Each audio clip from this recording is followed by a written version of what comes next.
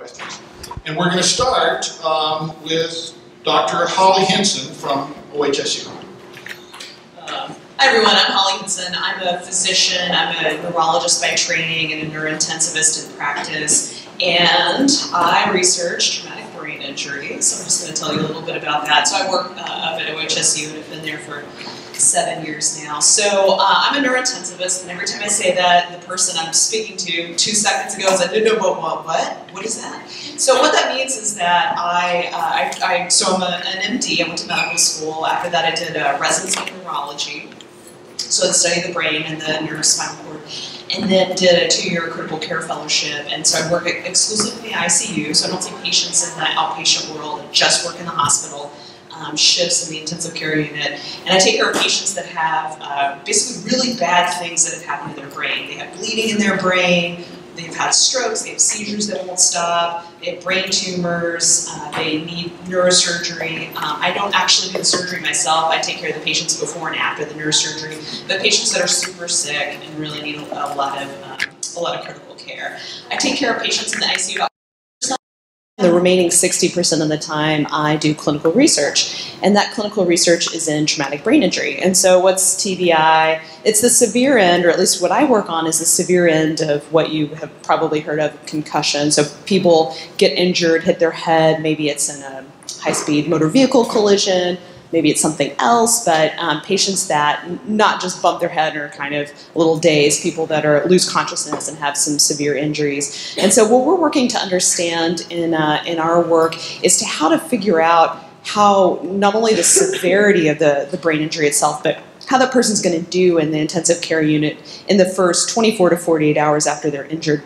Sometimes CAT scans can give us some information about how bad the injury is, but a CAT scan can look terrible and the person can actually be doing okay and get better. And other times the CAT scan can look relatively normal and the patient doesn't wake up, they're in a coma. And it can be really hard to understand which direction a patient's going to go based on just the CAT scan or even the clinical exam. And so we're using some advanced techniques looking at not only the clinical characteristics of the patient, so how old they are, what kind of trauma they went through, other types of medical problems they might have. We're combining that information with what's called proteomics, or the study of protein in our instance it's in the blood, and looking at different proteins made by the immune system to give us clues of how that person is going to do in their acute clinical trajectory. So this is several CAT scans of patients that have had traumatic brain injuries, and so this is so the person's like lying down with their back towards the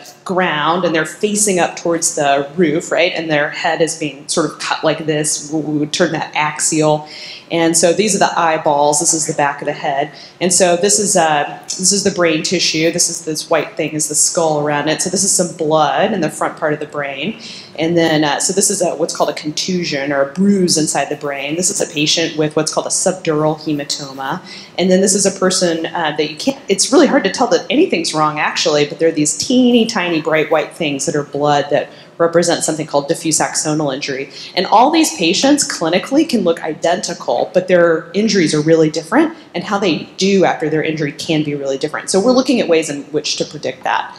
And so these are some graphs of some of these immune proteins, very specifically in this instance, IL-17, which is a T cell signaler, and then IFN beta, which is a long story, we'll just put it that way. But essentially it's something called cytokines, and we use those to help us with some predictive models.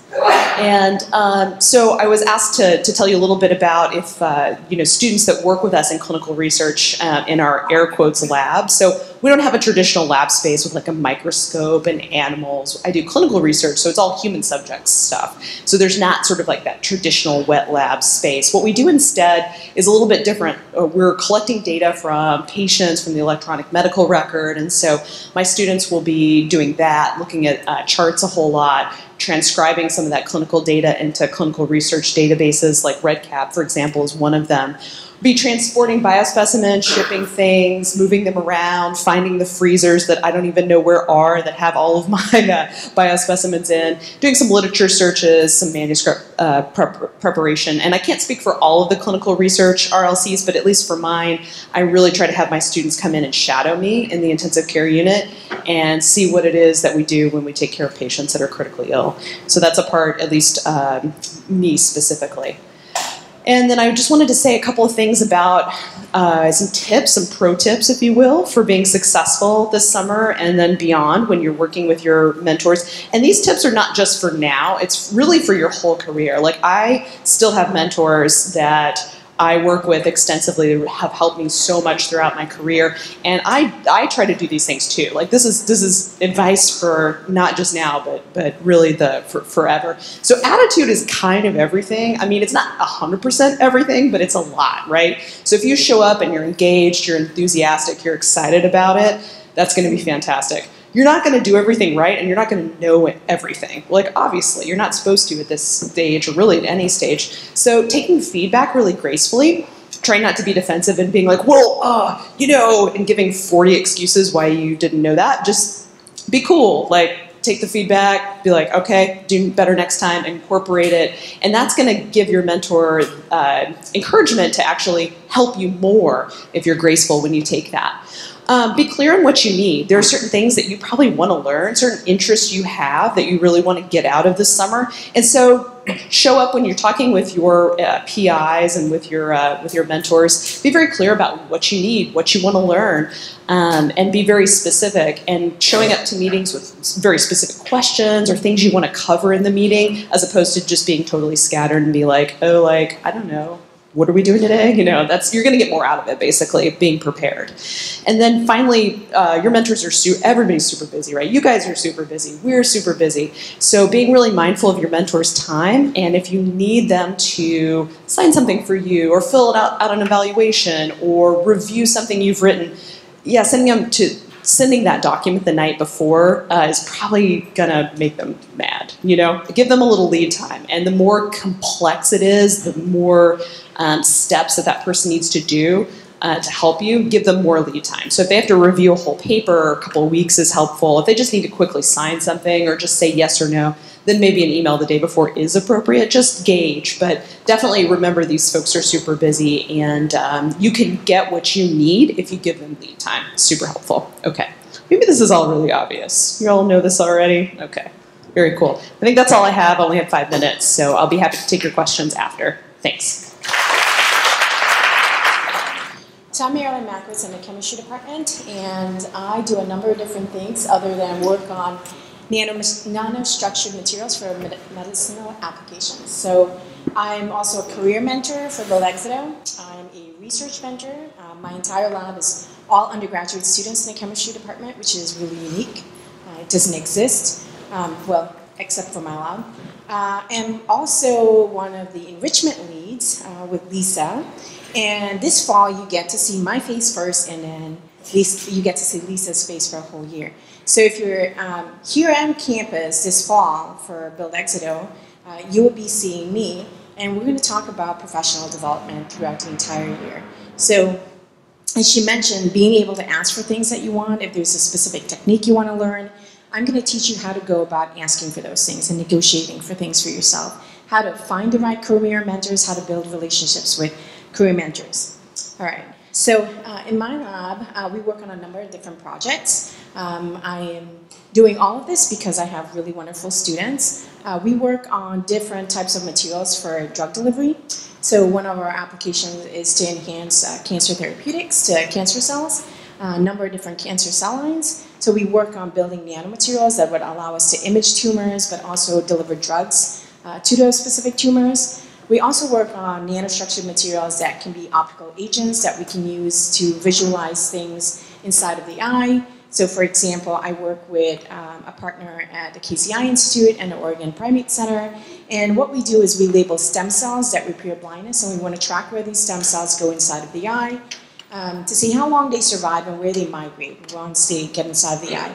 So I work on the optical imaging agent that allows us to track these stem cells once we inject them into the eye, using optical coherence tomography as a visualization tool.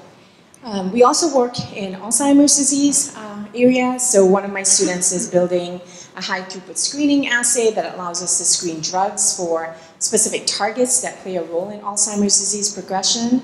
And she looks at also characterizing this particular target so that we can identify which is the most toxic species that may play a role in neurodegeneration. The other thing to do is every time we make new nanomaterials, we want to make sure that they're biocompatible and they're not going to have any type of human health impact or environmental impact. So we look at the biocompatibility of our nanomaterials with someone at Oregon State University that does all of our nanomaterial testing, because we want to make green, sustainable materials that are not going to have human health impact. And so I didn't include some other things that we're doing now. We also work in the area of glaucoma as well, so I would say just in the eye world. And we look at, for all of our applications, we want to know how nanoparticles get into cells that we're designing them for. So we look at nanoparticle biological interactions as well. And I think that's about it. So we have a lot of different collaborations. We're a basic chemistry lab. We have a cell culture lab for us to be able to do those types of studies. And then we partner with OHSU because we want to build things, but we want to build things that do something, not just pretty things. Okay, so mentorship and sponsorship, I'm really big on this. So there's a lot of stuff on here. She's covered a lot of it already. But in terms of mentorship, be open-minded, try to become knowledgeable, be patient, be honest about what you want and what you want to get out of the research experience. Develop we help you develop a focused path in life. So being able to communicate with us about what you want to get and what you want to do helps us help you achieve those goals. In my lab and also through the enrichment, you're going to learn how to develop leadership and networking skills. Networking skills are really going to help you propel your career forward. So that's something I work on with my students, but also you're going to get a lot of that this coming year in the enrichment session. So it's something you don't want to miss for sure. I think she did a really good job here. So lab expectations. In my lab, because we're a wet chemistry lab, safety is priority for me. So follow all of our safety rules. We work with cyanide and things like that. So I don't want you to die from that. So you have to follow very strict rules about the protocols we have. Nobody's died so far, so they're doing a good job. Recognize that your mentor's time is valuable. And she made a comment about being able to give your PI time to look at things. So last night my students decided to send me their posters to review that's due for printing on Saturday. And so I got up at 6:30 so I can look at that. I don't want to do that again. But giving them enough time to be able to help you and to put your best foot forward. Be really active listeners. Always have a notepad when you have a meeting with your PI so that you can take notes, because we spit out a lot of things at you and we think you're going to memorize all of it. No, that's not feasible. So always have a notepad when you go into a meeting with your PI. If you go to seminars, bring a notepad with you. It's like the most important tool you can walk around with, I think. Have confidence in yourself and don't apologize too much. You make a mistake, fine, right? You move on from it. You don't have to apologize for it too much. We expect that you're going to make tons of mistakes. And so we're going to expect that you learn from those mistakes as well. And if you're not sure about anything, always ask questions. I don't care if you ask me 10 times the same question. We want to make sure you're comfortable and confident in yourself and that you don't make a mistake. Okay? So always ask questions. Enjoy the relationship with your team. So my team of students are all undergraduates. They're all taking chemistry or biology or physics. And so your team is your support group. And I love my team of students because they help each other and they don't always have to come to me to ask questions at all. So learn to build relationships with your team, be on time, and stick to a schedule. So if you're going to be there at 9 o'clock, be there at 9 o'clock. Give yourself time, to get there on, and don't be late to things. Let's see. Keep a good notebook. That's so important. So in my lab, there is so many steps and things that we're building that you need to make really good detailed notes. If you think, I'm going to write it later, later doesn't come. Stuff happens. So as you're doing things in the lab, take really good notes about notes. It doesn't matter if your lab notebook looks ugly. Nobody cares. As long as the stuff is in there, it doesn't have to be pretty and perfect. So I tell my students, always make sure your notebook's updated. In my group, we work on research and literature presentations, and I teach you how to do that. So learning how to read the literature will be really critical for you. It's going to help you. So anytime I don't know something, I go to the literature because there's an answer there. And somebody's done something close. So I teach myself things I don't know that way. And clean up after yourself. And take ownership of problems in the lab that arise. So don't wait for somebody to do something. Take ownership and do it. Because people will thank you for helping out. Let's see. There's nobody with a little card saying, you're done. I think that's it. Because she did a good job already telling you some of these things. And I'll be happy to answer any questions you may have. Thank you. Good morning. My name is Lisa Marriott. I grew up in Virginia. And when I was your age, I wanted to be a medical doctor. I loved science, and that is the path that I thought that you take if you love science. And when I was in my first year of college, my best friend in high school said, take this class, this neuroscience class, with my advisor. And I said, why would I take this class? I do not know anything about neuroscience. And it changed my life. So instead of going into medicine with many of the huge courses, I was taking very small classes in psychobiology, neuroscience. I ended up creating my own major in neuroscience between chemistry, psychology, and biology. I loved it. I was in the lab, I was doing brain surgery, I was studying learning and memory. We were doing predictions of what an animal will do based on the brain chemistry at the time, in real time. It was awesome. I loved it. So after I graduated, I decided that instead, I wanted to study that more. And so I went into a neuroscience PhD program. I studied inflammation in the brain, and I studied learning and memory in the context of that. After that, I wanted to know, I knew the systems, and I wanted to know more about the molecular biology of how those things were working. I took all of my samples with me that I collected, and I came to OHSU at the time. I did a postdoc in physiology and pharmacology up at the Hill, and I did the molecular biology, the westerns, and all of those pieces that are underneath of those system-level samples, which was really cool. But then, as you're going in, again, I really love that systems perspective. I was realizing that I was going a little bit too deep into where I wanted to be in my happy place. And so what I ended up learning is that I really love learning and memory. I really love how that works. And I like seeing the overlay of how science and the development of science as a process overlaps with that. So for my next postdoc I worked in teacher professional development, and how do you talk about science and cutting edge aspects in biomedical research for the public. So I did that for many years, and then thinking that I would plan my life around my job around my pregnancy. I have a daughter, I have a family.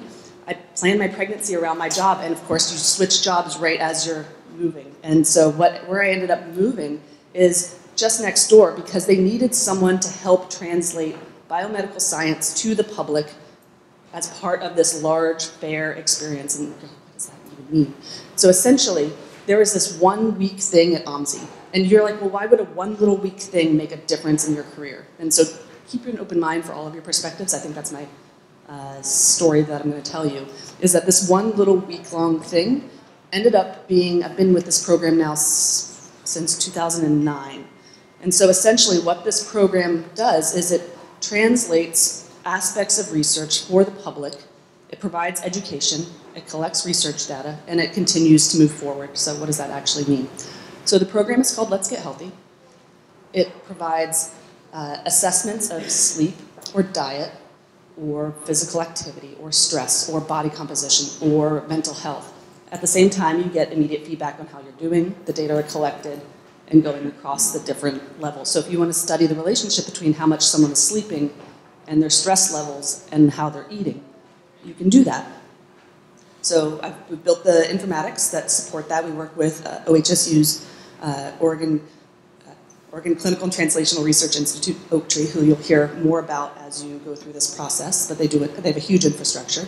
So we work with them to do the informatics. I also work with the OHSU Evaluation Corps, and in that capacity, we do projects all around the state. So, for example, we just finished a project looking at opioids in Southwest Oregon.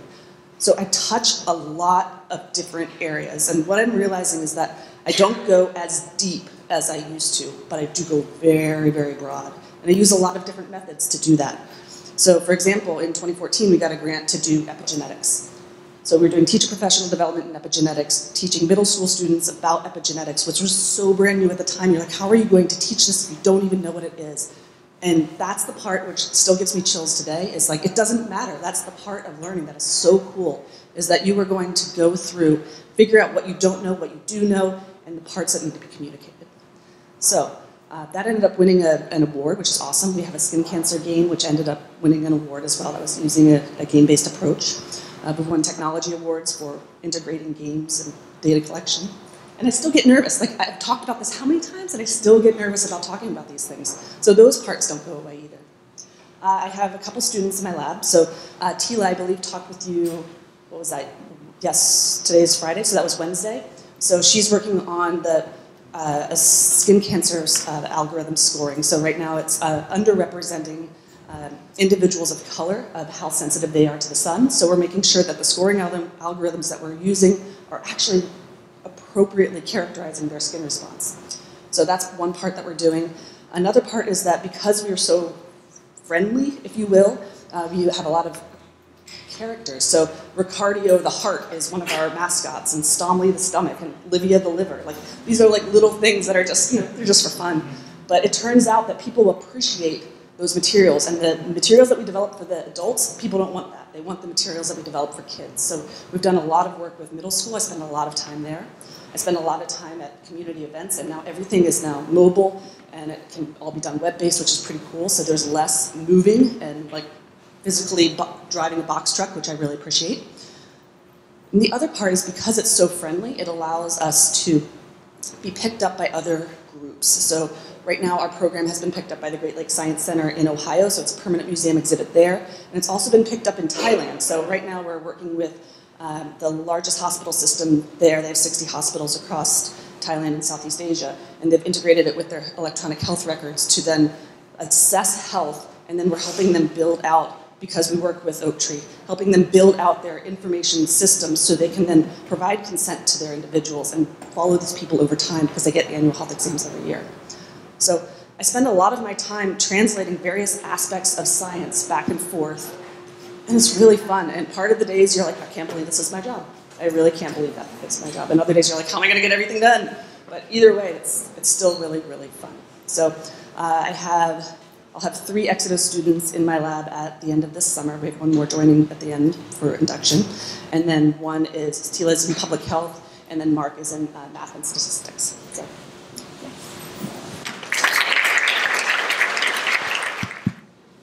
Okay, so I'm Suzanne Mitchell. I'm a professor up at OHSU, and I have several departments that I affiliate with. So my primary affiliation is behavioral neuroscience, but I'm also affiliated with psychiatry and with the Oregon Institute of Occupational Health Science. And as you can probably hear, I am not American. I'm one of those immigrants. And like Dr. Murray, I never thought that I would be here. I'm a first-generation college student. My father was so unhappy when I sort of went to college. My best friend went to work in a bank as a bank teller from high school, and he was like, why can't you do what Sarah is doing? She has a good job, and what do you want to do this for? And we had some emotional, rocky times, but he sort of came around, but I never thought that I was going to continue. But like my colleagues here, we love what we do. and we're kind of curious, and we want to know how the world works. And we had good mentors who interacted with us. So yeah, I never thought that I would stay in science. I thought maybe I'd be a bank manager by now. My dad hoped I'd be a bank manager by now. But instead, I feel like my days are very fulfilling, trying to answer questions about why people do what they do. And the translational neuroeconomics, that deals with economics, how we weigh costs and benefits when we decide what to do. That's the economics bit. The neuro bit is because not only am I interested in the behavior, but I'm also interested in the neuroscience. What parts of the brain are involved when we make decisions about, oh, I really want that, but I don't want to pay for it. Or I went to like a street fair a couple of years back, and they had some things, and I was like, even if you paid me, I don't want that. And that's what economics is, and the neuro is what's going on in your brain when you're making those decisions. The translational bit in the lab is because we work with people, but we also do some things with animals. We use mice and we use rats, and the reasons why we do that is that you have a little bit better control. So,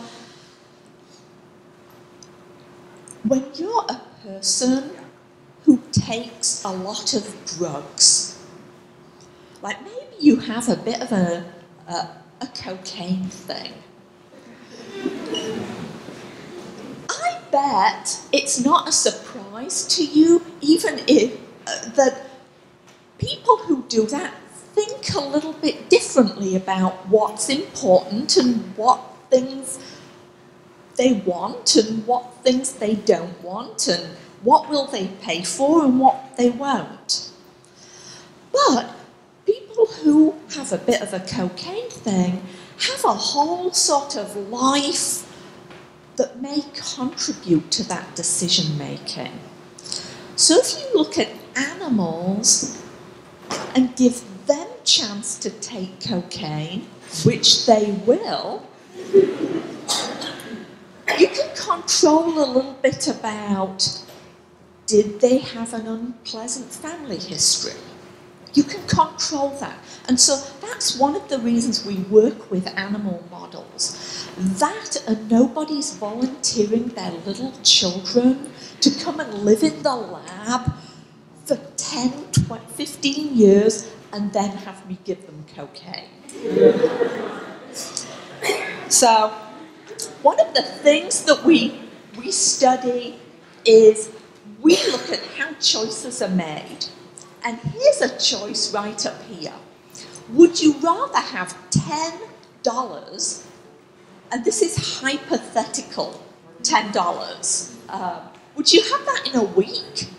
Or would you like me to give you another hypothetical $9 right now?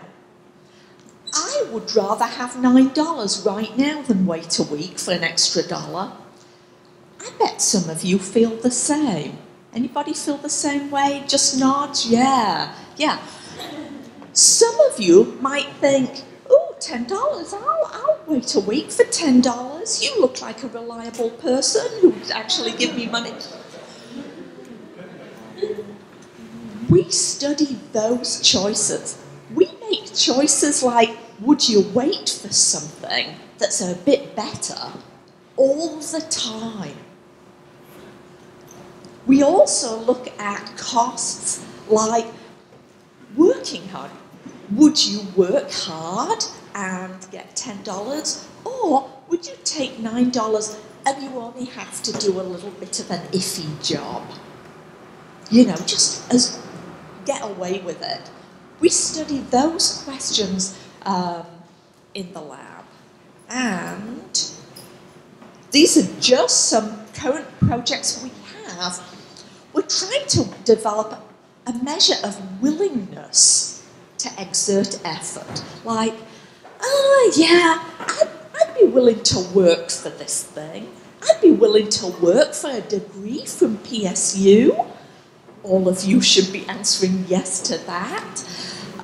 Because we think that if you're willing to work at something, have a lot of grit, maybe for those individuals who have a bit of a drug issue, maybe cessation and stopping using is easier for those people who have that sort of personality. So we're looking at that. We're also looking at genetics. So we have some genetically modified rats. We're not genetically modifying any people up there, in my lab at least. And we want to know, are there particular genes that are involved in willingness to work or willingness to wait? And those are the sorts of projects that we build EXITO students in, and we have a lab with graduate students and undergraduates and high school students, so you get to mix with a lot of people. Okay, thank you. I think my time's up. Hello, I'm Sam. I'm a graduate student in Dr. June Zhao's lab, and she's in the Mechanical and Materials Engineering department. Regrettably, I didn't bring a PowerPoint, but we deal with nanoscale stuff, so you wouldn't be able to see it anyway. So what our lab is sort of interested in is development of nanomaterials, so stuff like graphene, which is a single atomic layer of carbon atoms, and then carbon nanotubes as well, which is essentially rolled up graphene. And so we fabricate these materials through a variety of processes, and then we characterize them using electron microscopes and Raman spectroscopy and a litany of other things. And so I guess that's sort of a summary of what we do. As far as being a good student, I would say it's always good to be on time and to follow a good schedule, and to not be afraid to ask questions. So our lab has a lot of sort of scary looking equipment because it looks really complicated, but in the end it's just pushing a bunch of buttons. It's not really that difficult. You just have to have sort of the mindset and not, keep focused and not be distracted. So yeah, and then just don't be afraid to ask questions. And if you have any questions, you can always talk to me about graduate school or basketball or whatever. Yeah, that's pretty much it. So thank you, Drake, for thinking I'm a doctor. I'm not a doctor. I actually am a senior research assistant at OHSU in the trauma research lab. So I actually wear a lot of hats. I'm the volunteer supervisor and I'm the coordinator supervisor, and you'll learn what that means in just a moment. So we are a 24/7 clinical lab. That means that someone is literally always on campus, and what they're doing is they are going to the different traumas that come in through the emergency room, and they, in their head, have an idea of all the different studies we have going on. And I believe we have 8 or 9 active studies that we are screening for when patients come into the emergency room. And our coordinators, they go to the traumas and they take down some information, listen to the report from the EMT, and potentially later on go and approach those patients and tell them about the different studies, ask them if they'd like to participate. So they're talking to patients. They could be talking to family members if the patients are not consentable. So they maybe hit their head and are sort of concussed and can't actually formulate sentences and make educated decisions about research. So we would talk to family at that point. We do also have 2 active model labs in which we use a swine model, so we use pigs. And then we also have a basic science side. So a lot of our studies have like plasma samples or blood samples in which we look at different markers in the blood and cytokines and inflammation markers and things like that. And so our basic science person, she'll run like the ELISA assays and the different assays that go with those studies. And we actually collaborated on a TBI study with Dr. Susan Rowell, who I believe was your mentor. And so we've collaborated with Holly because she's interested in traumatic brain injury, and well, brain injuries are traumas, and so we do collaborate with brain injury and TBI a lot. So what we would do is, we've had EXITO students for the last couple of years. We've actually, 3 of the EXITO students we've had in the last couple of years, we've hired as study coordinators. So I don't know if you are familiar with Keely McConnell, Sean Van Walkeren, and Ariane Audette. We've actually hired all of them as study coordinators. So they finished their EXITO hours, and now they are employees of our lab. And so we would obviously provide training. So we would teach you how to go and screen for these different studies. We would teach you how to talk to family and talk to patients. And the other thing that we like people to do is to have that kind of clinical side, but also to have some sort of individual project in the lab, whether it be chart review studies, so looking through patients' charts and taking information from those charts, working with animals if that's something that you're interested in, or developing your basic science side, so working with assays too. So we'd like people to have both sides get opportunities to work in both areas, clinical and then either animal or basic science. We have monthly coordinator meetings that all of our coordinators try to come to. And we have weekly research meetings. So we sit around a table and we go through every study we have going on. We could have 50 active studies. And we just go through the status of all of them, where they are, what needs to be done, what has been done, things like that.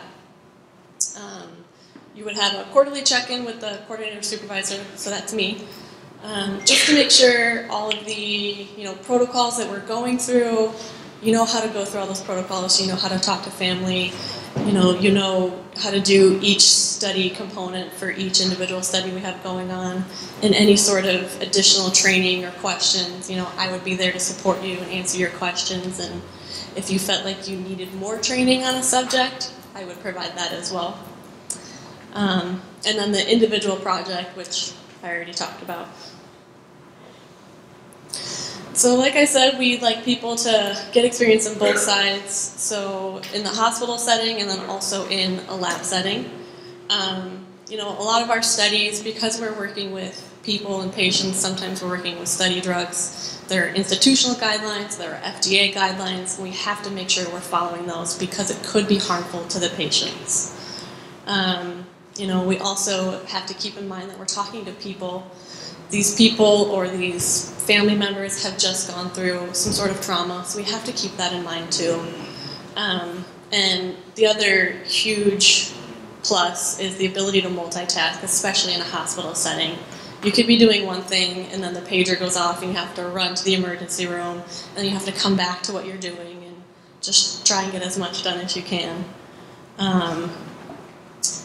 And then individual products, which I went through, but there's what I would advise is if you have an interest in anything that we do, in trauma or emergency medicine, come to one of our weekly research meetings. We go through all of the studies. We can give a brief overview of the study, and then if this lab was something you felt like you wanted to get involved in, then you can contact the appropriate people. But we're always happy to have people sit in on our meetings and just hear about what we do. So how you can be successful, I'll just reiterate some things. Being organized, so having a schedule, knowing when you're going to come in. We love knowing when you're going to come in, and being reliable and coming in when you say you're going to come in. Keep in mind that you guys are busy, so you might have sports and school and classes and this commitment and other clubs and things. So I don't want to say to be overzealous, but keep in mind that you will have to find time to do all of those things, but just try and do something social too, you know, try and do something relaxing and that doesn't cause as much stress. Ask questions, you know, ask questions about whatever it is you're interested in learning about, because that's the only way you're going to learn about it.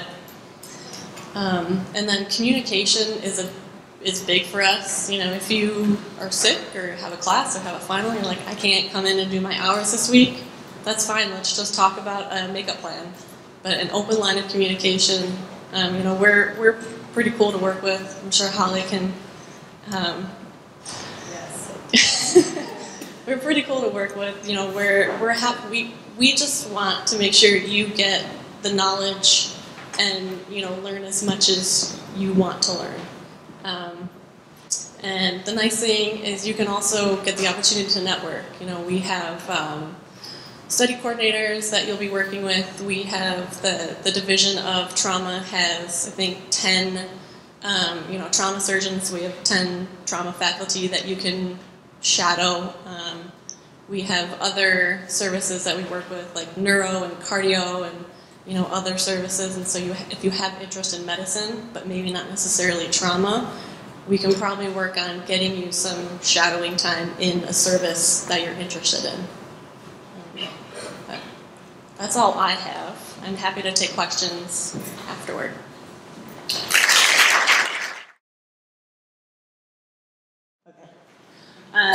My name is Melissa. I am a certified vet tech studying biomedical physics. I'm curious, for those of you who have who work with animal models, what kind of tasks or responsibilities would an EXITO student or intern have with sort of dealing with animal models? Okay, so in my lab, as I mentioned, we use mice and rats. There's some husbandry that's involved, so we use food restriction because we give them food, and if they're full, they're not interested. So husbandry, like making sure that their weights are okay, that we're not food restricting them too much, feeding them. We also have behavioural procedures so they can choose what to eat and things. We have other behavioural procedures, so you'd be handling animals and also collecting data, perhaps collecting observational data and entering that, and also processing data that we collect using computer systems. So you'd be required to take the Animal Care and Use Committee handling class, because we don't just let people go in and start picking up the mice and the rats. Like, we don't want you to traumatize them and them to traumatize you. So there's a whole sort of system and things. But yes, in my lab there would be learning about the ecology of the animal, handling the animals, and watching out if they're not feeling that great. Like, your responsibility would be to report to me, oh yeah, you know, number 1472 looks a little bit iffy today. Come and have a look at him, Suzanne. So, anyone? Go ahead. Well, I'm curious, just like the variation between like hand holding and independence that would be required for one of us.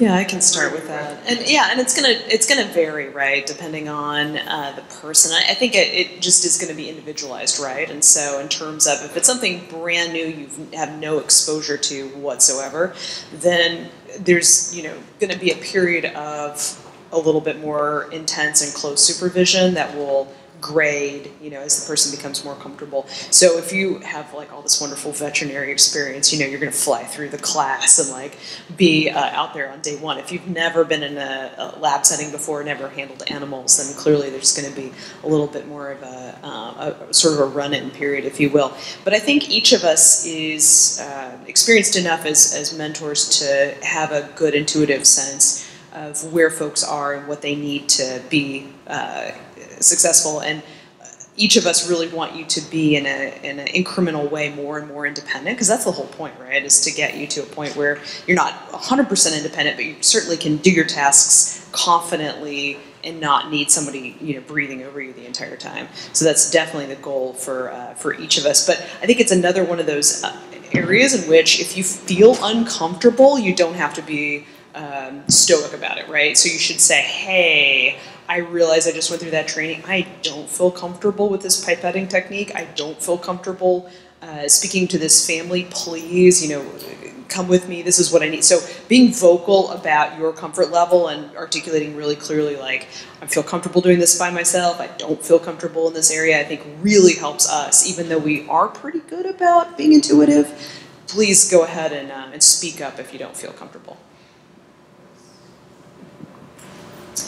I have a sort of see one, teach one, do one kind of training. So obviously, you know, teach you how to do something, and then I would have you do it while explaining to me what you were doing. So teaching me how to do it, and then have you do it on your own. I think that when learning something new, the best way to master it is to then teach it to someone.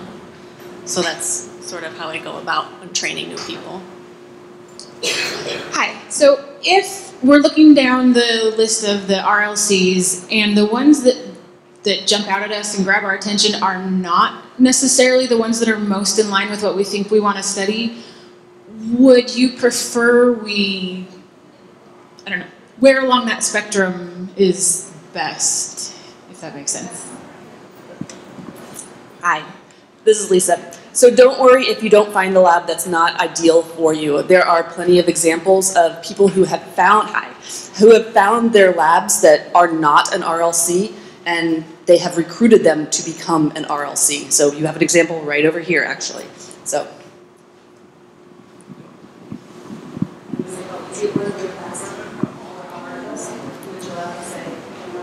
So I started in the lab before getting accepted into build EXITO, and once I got accepted, I went to my PI and I was like, hey, would you like to become an RLC? And she's like, yeah, I'd love to, and it happened. So. Networking. So I've been affiliated with Build EXITO for quite some time and have had people in my RLC every year. Sometimes people have stayed for 2 years, sometimes people have switched out. So right now I'm just in the process of transitioning Maverick Gray, and they are moving to trauma. You are so fortunate. They are just awesome. But it fits with their interest so much better.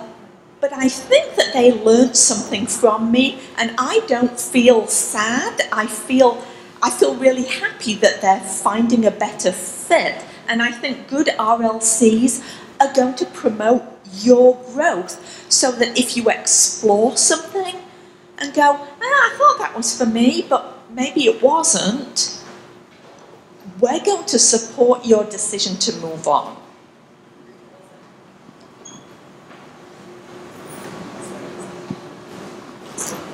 I apparently really like this microphone a lot, so I was just going to say, go for something that sounds cool, and maybe it's something you have no exposure to, because sometimes that serendipity really shapes someone's careers. There are things that you haven't been exposed to that you could potentially love and change your entire life. So you're a psychology major, but you're reading about this engineering thing that sounds awesome. Go do the engineering thing. So what's the biggest difference, or I guess, what does it look like working in a clinical lab versus a regular basic science lab?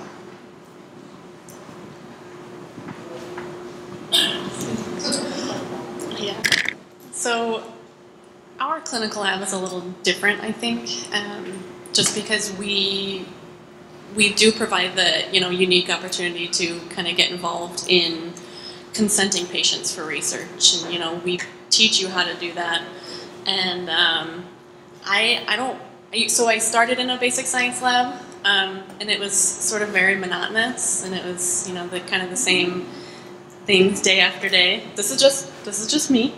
It was sort of the same things, day after day, and I realized that I really wanted to work with people and work with patients, and felt like I was making a difference in their lives, and that's why I moved into a clinical lab.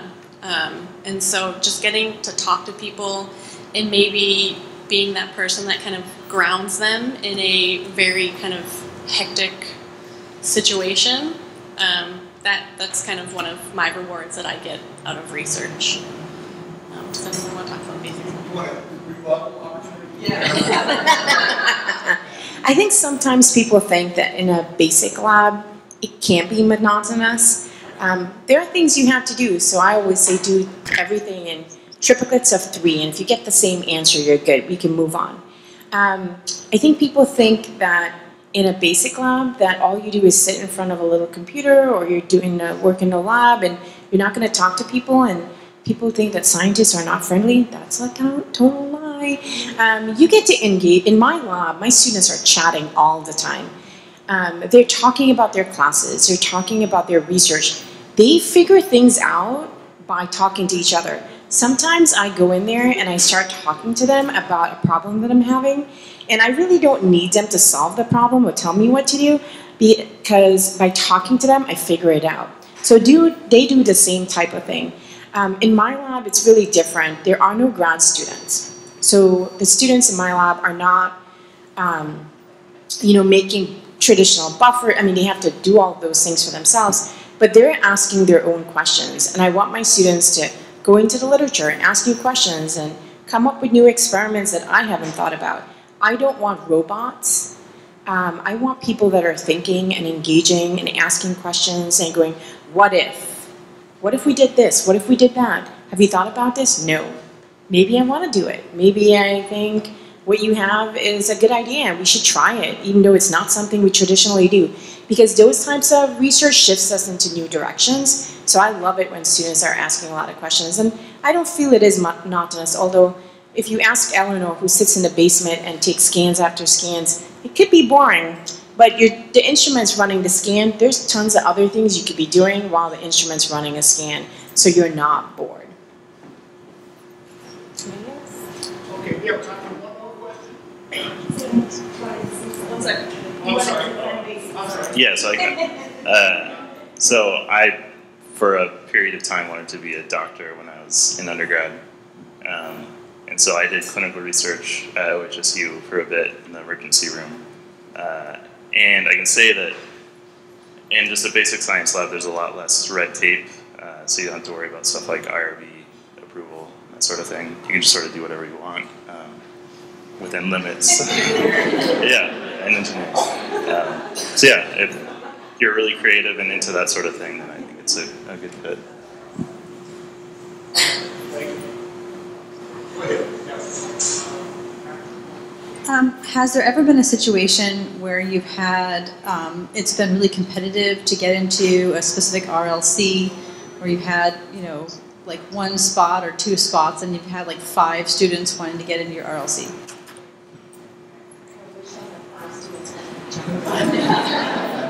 Anybody want to answer that? I can answer that because I'm part of the little group that ends up matching people, and that's that turns out to be not uncommon. The way students get into RLCs, established RLCs that are set up, is we do a nice thing called a matching fair, where we have most of an afternoon or a piece of an afternoon down in a building that we share, the PSU and OHSU share. But at the end of that, everybody's got a list. Students have a list 1 through 4 of who they want. We've asked RLCs, people they've talked to, and they give us a list of the people that, they're sort of their preference order. And we do the very best job we can. I think last year, every student got their first choice. Pretty sure that's true. We usually don't have to go too far down the list, but sometimes we do. And some of it comes back to, occasionally we can go to an RLC and says, look, you really do have 5 people that went in, can you do something extra? But you can see from what these people described that different situations, you know, limit their ability to take on people. If they've already got 2 and they've got room for 1 more, they have room for 1 more, not a bunch more. But it takes us, we give ourselves a month actually to make sure we've negotiated all that correctly. And even then we end up with some, you know, it's always a few that you're dealing with at the very end. I think in the interest of what, I'm going to let, yeah. Sometimes you think that there's only one lab, but at the RLC fair, you engage with so many different faculty. You think, oh, that person sounds cool, I might want to pick them, or that other person sounds cool, and then you have to decide, okay, there's 5 people I want to work for, how am I going to decide? That's the problem you're going to face. Yeah, more likely than being one place you want to go to. So we are at our time, and I got the thumbs up from the big director, so I think he wants us to stay on time. Thank you very much. Let's thank our panelists.